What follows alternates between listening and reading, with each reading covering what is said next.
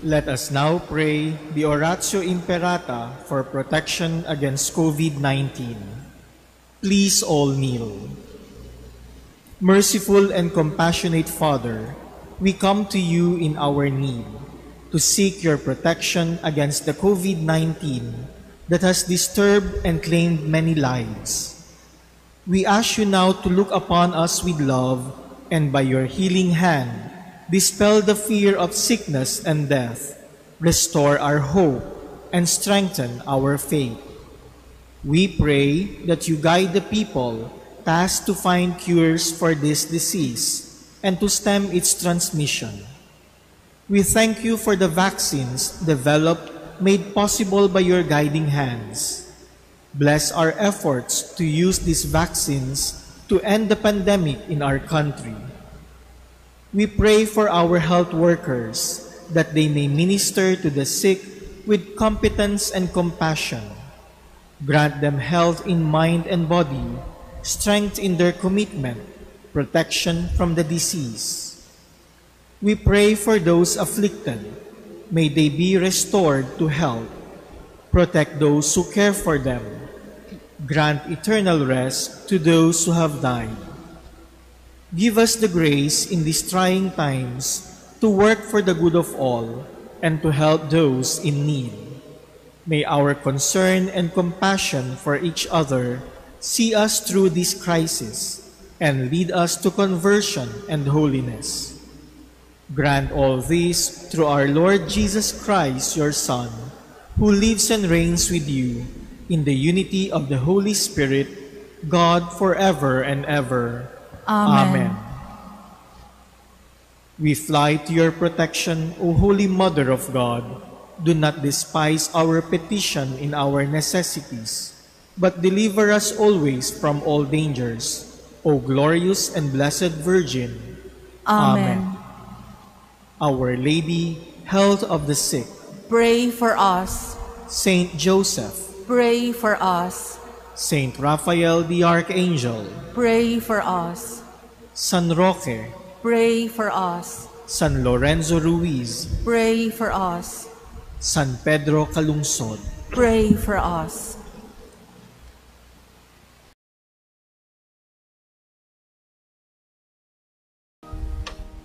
In the name of the Father, and of the Son, and of the Holy Spirit. Amen. The Lord be with you. And with your spirit. My dear brothers and sisters, today we celebrate the feast day of San Isidro Labrador. We thank the Lord for the gift of our farmers, our fisher folks, and we offer this Mass as thanksgiving for a bountiful harvest that God has given us. And we continue to pray for our farmers, our fishermen, so that our Lord Jesus, through prayer, through their spiritual life, may continue to grant them abundant harvest for their families, for their lives, for their loved ones. To prepare ourselves for this Eucharist, let us first acknowledge our sinfulness and ask the Lord for His pardon and mercy.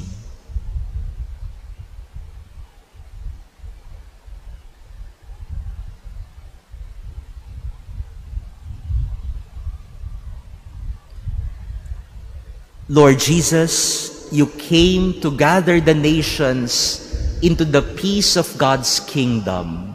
Lord, have mercy. Lord, have mercy. Lord Jesus, you come in word and sacrament to strengthen us in holiness. Christ, have mercy. Christ, have mercy. Lord Jesus, you will come in glory with salvation for your people. Lord, have mercy. Lord, have mercy. May Almighty God have mercy on us, forgive us our sins, and bring us to everlasting life. Amen. Let us pray.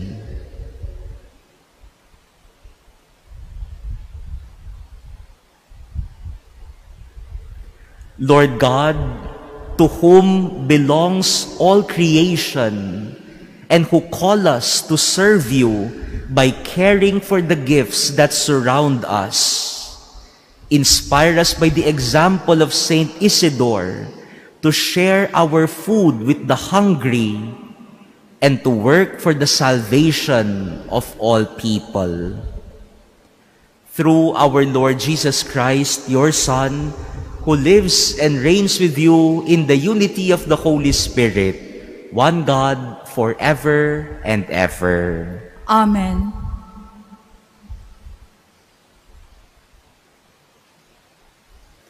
A reading from the Acts of the Apostles. After staying in Antioch some time, Paul left and traveled in orderly sequence through the Galatian country and Phrygia, bringing strength to all the disciples. A Jew named Apollos, a native of Alexandria, an eloquent speaker, arrived in Ephesus. He was an authority on the scriptures. He had been instructed in the way of the Lord and, with ardent spirit, spoke and taught accurately about Jesus, although he knew only the baptism of John. He began to speak boldly in the synagogue, but when Priscilla and Aquila heard him, they took him aside and explained to him the way of God more accurately. And when he wanted to cross to Achaia, the brothers encouraged him and wrote to the disciples there to welcome him. After his arrival, he gave great assistance to those who had come to believe through grace. He vigorously refuted the Jews in public, establishing from the scriptures that Christ is Jesus. The word of the Lord. Thanks be to God. God is King of all the earth. God is King of all the earth. All you peoples, clap your hands. Shout to God with cries of gladness. For the Lord, the Most High, the Awesome, is the great King over all the earth. God is King of all the earth. For King of all the earth is God. Sing hymns of praise. God reigns over the nations. God sits upon his holy throne. God is King of all the earth. The princes of the peoples are gathered together with the people of the gods of Abraham. For gods are the guardians of the earth. He is supreme. God is King of all the earth.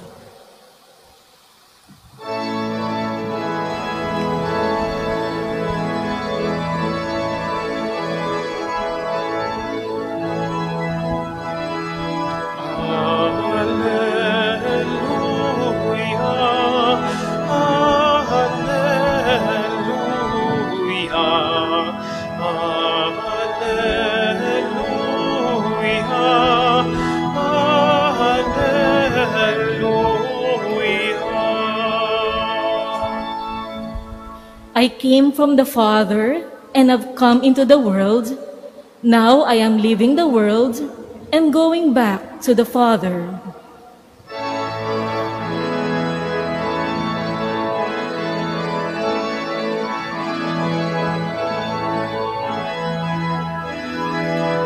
Alleluia,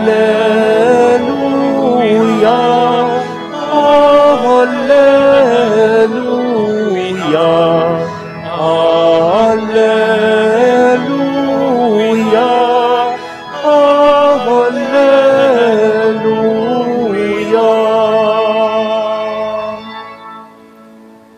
The Lord be with you. And with with your spirit. A reading from the Holy Gospel according to John. Glory to you, O Lord.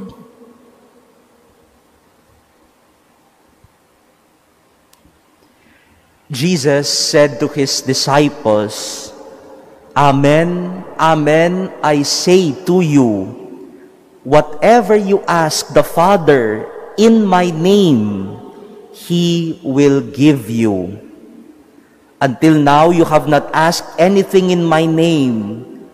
Ask, and you will receive, so that your joy may be complete.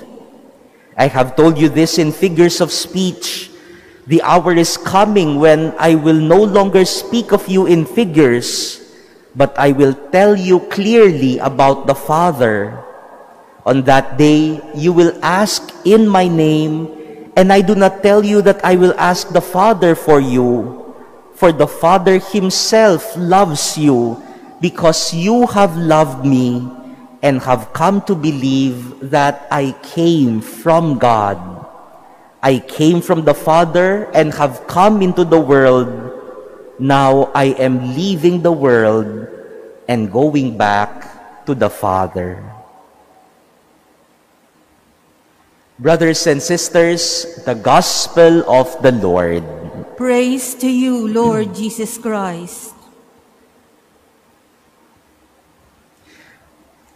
Today we commemorate a great and famous saint, especially here in our country. And I know many churches around the country are celebrating the feast of San Isidro Labrador. A simple man, a husband, and a worker of the land. He was a farmer, a labrador, a farmer, a worker of the land. And if we look at his life, we will see that being a farmer does not mean he was only busy the whole day working on the land. In fact, he spent more time in prayer. Kaya nagtataka yung mga kasama niya. Bakit kaya itong si San Isidro ay magsasaka, pero may oras pa ring magdasal? At mas marami pa nga ang oras na inilalaan niya sa pagdarasal. Gumigising siya ng mas maaga to devote time for prayer. And people were wondering, why can he still devote time for prayer and still finish his work? My dear brothers and sisters, the life of San Isidro Labrador teaches us that prayer and work are complementary. They are not opposite to each other. Many people would say, oh, I am busy with work. I don't have time for prayer. I need to focus in work. I cannot pray. Marami po nagsasabi ng ganyan na, naku Father, busy ho sa trabaho. Wala na ho akong oras magdasal. Wala na ho akong oras magsimba. Kasi busy sa work. Busy sa trabaho, busy sa ginagawa. Para bang ang trabaho at ang pagdarasal ay magkalaban.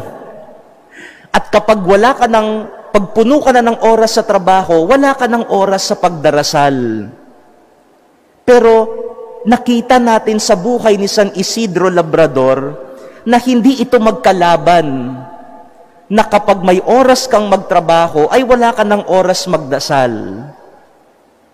At kapag ikaw ay nagdarasal, na mauubos ang oras mo para sa trabaho. Baliktad nga para kay San Isidro. kung kailan may oras siya para magdasal, ay lalong nagiging epektibo siya sa pagtatrabaho. The life of Saint Isidore teaches us that prayer and work are not opposites to each other. They do not contradict each other. But in fact, like Saint Isidore, if you have time for prayer, then you become more effective in your work. That is why his fellow workers, farmers, are wondering, why can he still finish his work when he has time for prayer?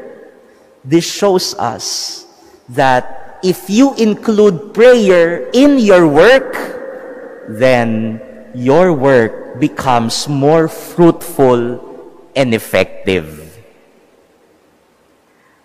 And my dear brothers and sisters, this is the promise of Jesus in our gospel passage today.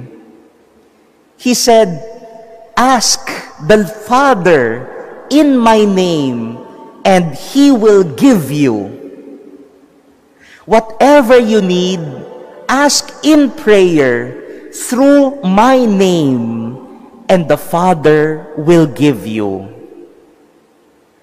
That is why, according to Jesus, that is why I came into this world, he said in our gospel today, so that you will feel the love of the Father, so that whatever you ask in prayer, in my name, you will receive in this world.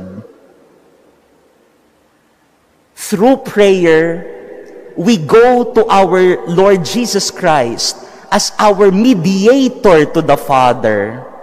The mediator between the Father and man is Jesus Christ. And whatever we ask in prayer, in the name of Jesus, the Father will grant us in this world. That is why Jesus came to this world, so that we could realize that the Father cares for us. The Father loves us. And whatever we ask the Father will provide. Ito po yung sinasabi sa Ebanghelyo natin sa pagdarasal. Sabi ni Jesus, anuman ang pangangailangan nyo, humingi kayo sa panalangin at hingin ninyo sa pangalan ko. Kaya sabi ni Jesus, kaya ako dumating sa mundong ito para maging tagapamagitan, a mediator, para kung anuman ang pangangailangan nyo sa mundong ito, magdasal kayo, hingin ninyo sa Ama sa pangalan ko at ibibigay ito ng Ama. This is what Saint Isidore followed. He did not just give time to his labor in his farm, but he also gave time for prayer. And when you devote time for prayer, in the name of Jesus, the Father will provide. If we pray in the name of Jesus, then our work will be more effective because the Father will provide. That is why also in our first reading today, we hear about Apollos. He was an eloquent speaker, a learned man, instructed an authority about the scriptures. He is an instructor about the way of the Lord. He was an intelligent man. But see, when Priscilla and Aquila, disciples of Jesus, heard him, they still saw or heard something lacking in Apollos. And so they instructed Apollos in the Word of God and in the Spirit. And then he was enlightened more. Even if he was already eloquent and intelligent, he still needed to be instructed in Jesus. prayer is important. You may be already an intelligent man, a learned man, but prayer and grace coming from Jesus is still important so that you will become more effective. Saint Isidore tells us, include prayer in your work, and your work will become more effective. Siguro po ay magbibigay po ako ng isang konkretong halimbawa.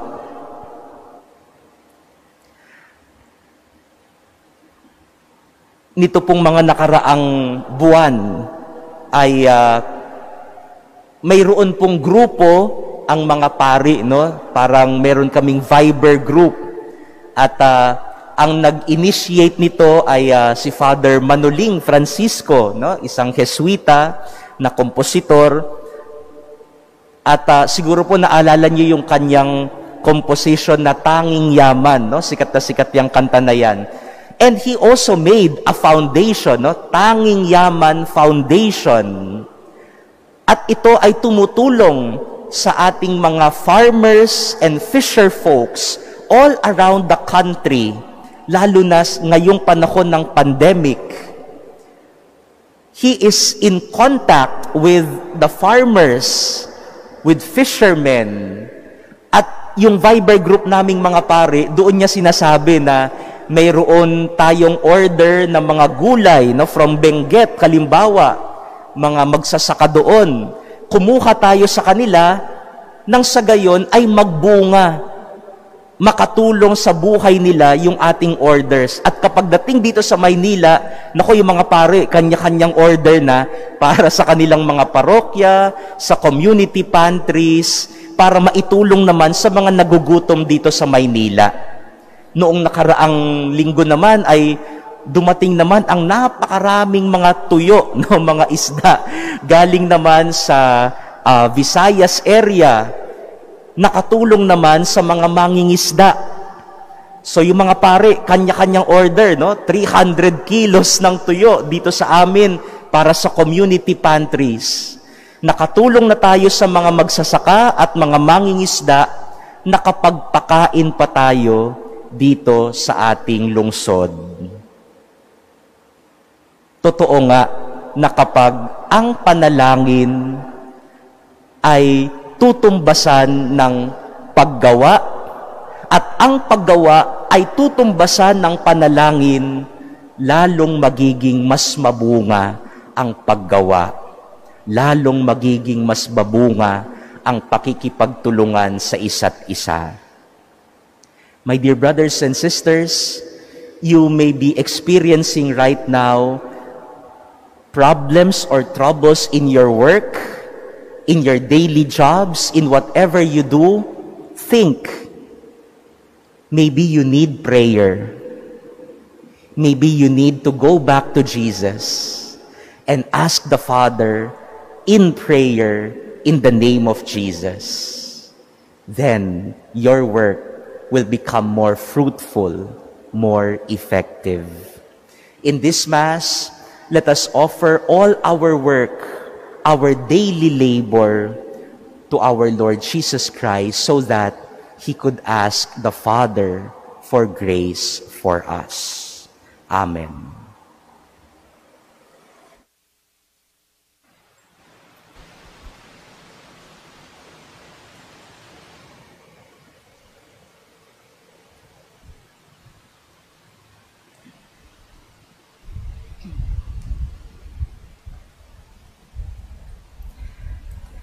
Jesus invites us to make every petition to the Father through Him and guarantees us joy in answer to our prayers. For every petition, let us say, Lord, make our joy complete. Lord, make our joy complete. That the leaders of the Church, through their preaching and guidance, may lead us to the glory of our heavenly home. Let us pray to the Lord. Lord, make our joy complete. That those who hold public office may be given the grace to serve with honesty and integrity. Let us pray to the Lord. Lord, make our joy complete. That those who find life stressful and burdensome may receive strength from the Holy Spirit. Let us pray to the Lord. Lord, make our joy complete. That the sick may find comfort and encouragement from their loved ones. Let us pray to the Lord. Lord, make our joy complete. That our beloved dead may be brought to the joy and glory of heaven. Let us pray to the Lord. Lord, make our joy complete. Father, you always hear us, and you grant all we ask through the merits of your Son. May your Spirit abide in us to teach us what we should ask God for and to pour forth your gifts in our midst. We ask this through Christ our Lord. Amen.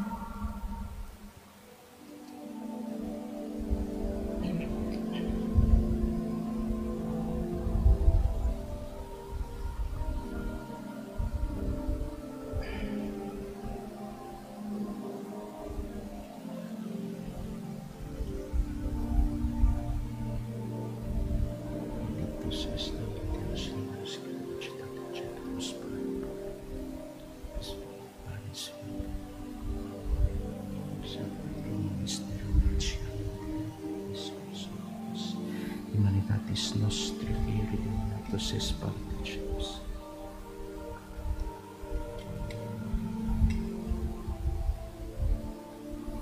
Benedictus est Domine Deus universi agitate eccepimus vino, tibi ferimus vitalis bonis, spiritus, spiritu humanitatis nutritus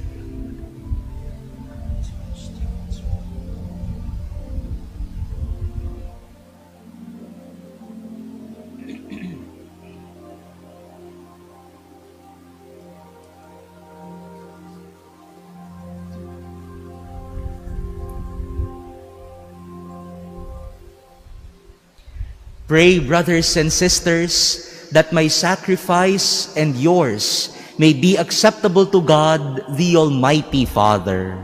May the Lord accept the sacrifice at your hands for the praise and glory of his name, for our good and the good of all his holy church. May the sacrifices we offer to your majesty, O Lord, on this feast day of Saint Isidore be effective for our salvation and pleasing to you in your loving kindness. Through Christ our Lord. Amen. The Lord be with you. And with your spirit. Lift up your hearts. We lift them up to the Lord. Let us give thanks to the Lord our God. It is right and just. It is truly right and just, our duty and our salvation at all times to acclaim you, O Lord, but in this time above all, to laud you yet more gloriously when Christ, our Passover, has been sacrificed. For he is the true Lamb who has taken away the sins of the world. By dying, he has destroyed our death, and by rising, restored our life. Therefore, overcome with paschal joy, every land, every people exalts in your praise, and even the heavenly powers with the angelic hosts sing together the unending hymn of your glory as they acclaim. Holy, holy, holy, Lord God of hosts, heaven and earth are full of your glory. Hosanna in the highest. Blessed is he who comes in the name of the Lord. Hosanna in the highest.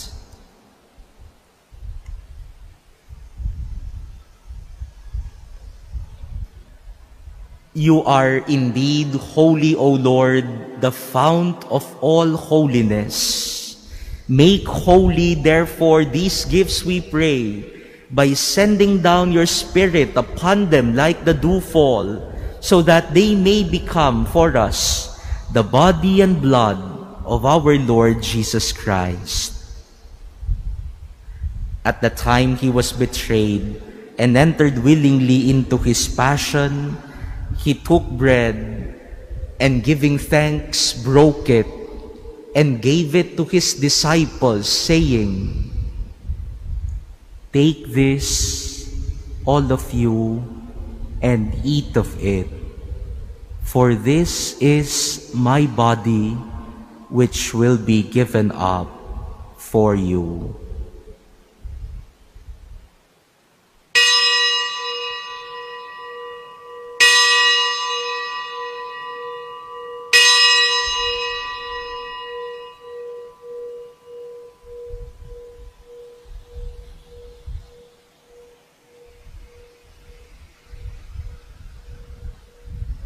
In a similar way, when supper was ended, he took the chalice, and once more giving thanks, he gave it to his disciples, saying, "Take this, all of you, and drink from it, for this is the chalice of my blood, the blood of the new and eternal covenant, which will be poured out for you and for many, for the forgiveness of sins.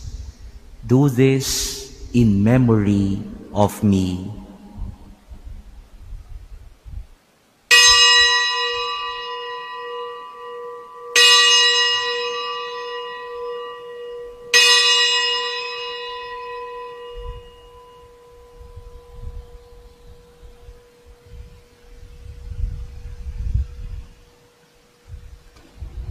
The mystery of faith. Save us, Savior of the world, for by your cross and resurrection you have set us free. Therefore, as we celebrate the memorial of his death and resurrection, we offer you, Lord, the bread of life and the chalice of salvation, giving thanks that you have held us worthy to be in your presence and minister to you. Humbly we pray that partaking of the body and blood of Christ, we may be gathered into one by the Holy Spirit. Remember, Lord, your church spread throughout the world and bring her to the fullness of charity, together with Francis, our Pope, and Broderick, our administrator, and all the clergy.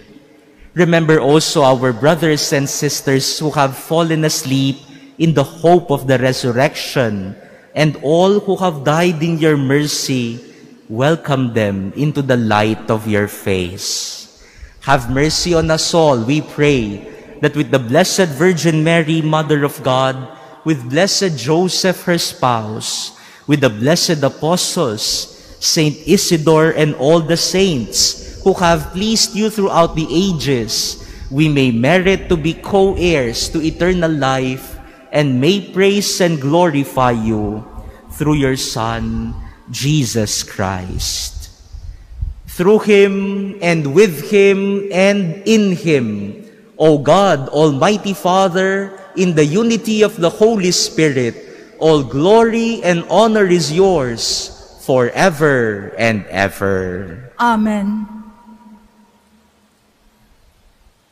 At the Savior's command and formed by divine teaching, we dare to say, Our Father, who art in heaven, hallowed be thy name. Thy kingdom come, thy will be done on earth as it is in heaven. Give us this day our daily bread, and forgive us our trespasses, as we forgive those who trespass against us. And lead us not into temptation, but deliver us from evil. Deliver us, Lord, we pray, from every evil. Graciously grant peace in our days, that by the help of your mercy, we may be always free from sin and safe from all distress, as we await the blessed hope and the coming of our Savior, Jesus Christ. For the kingdom, the power, and the glory are yours now and forever. Lord Jesus Christ, who said to your apostles, "Peace I leave you, my peace I give you," look not on our sins, but on the faith of your church, and graciously grant her peace and unity in accordance with your will, who live and reign forever and ever. Amen. The peace of the Lord be with you always. And with your spirit. Let us now offer each other the sign of peace.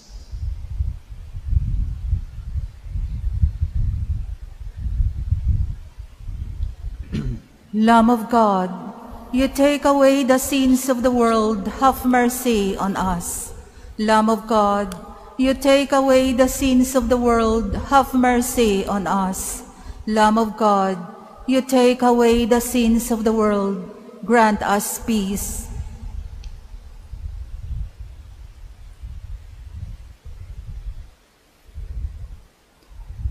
Behold the Lamb of God.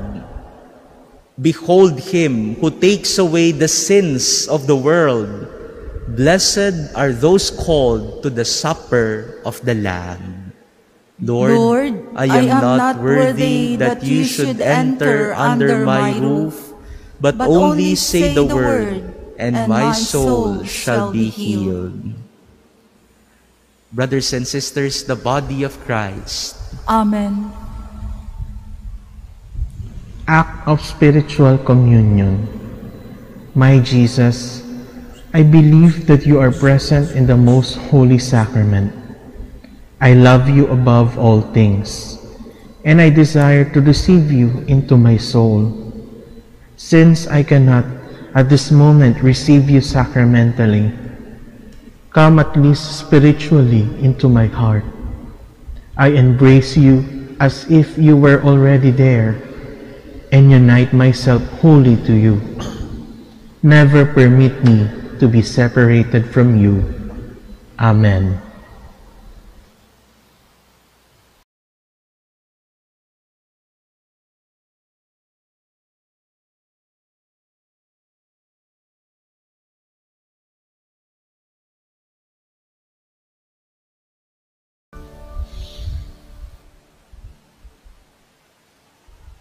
Let us pray.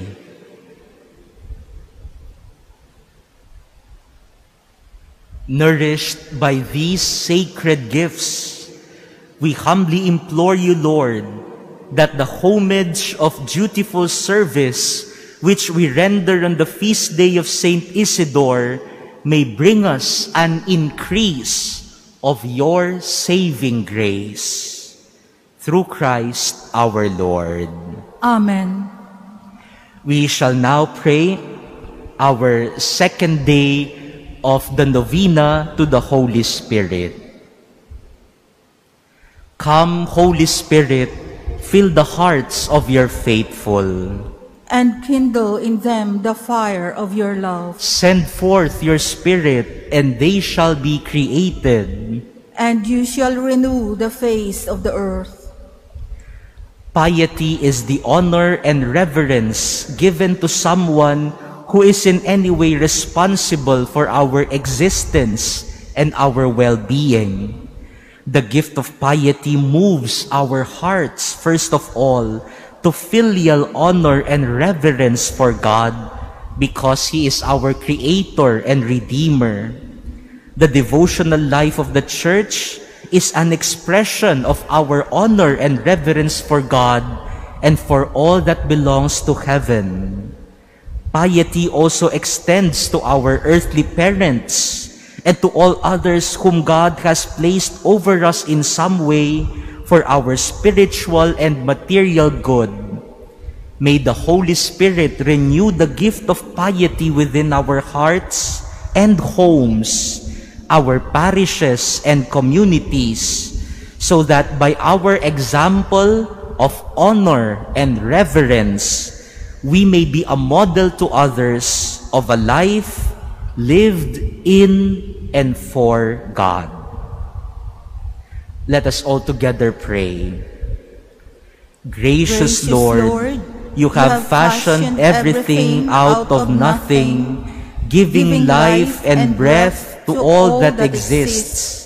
You order everything according to your loving providence and establish the relationships by which our lives are nurtured and ordered.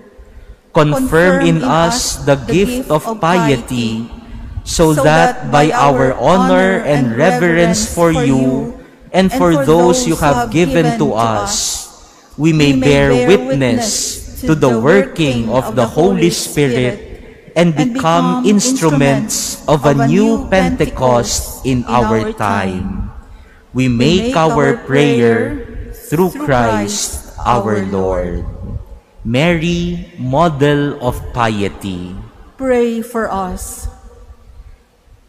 The Lord be with you. And with your spirit. And may Almighty God bless all of you, the Father and the Son and the Holy Spirit. Amen. Go forth, the Mass is ended. Thanks be to God.